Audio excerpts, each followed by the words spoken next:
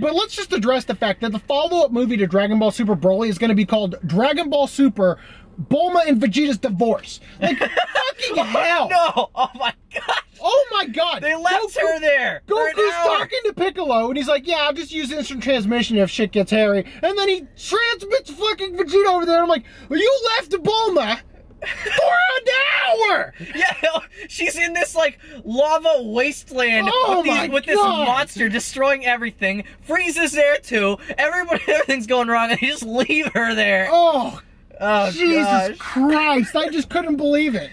Dude. I just couldn't fucking believe it. Because they, of course, they have to show you both the fat and skinny Gogeta. They have to show you that. And because of the lore, oh yeah, that's a 30 minutes there, a 30 minutes there. Bulma's been there an hour! Yeah, she's gonna die. I don't understand what they were doing.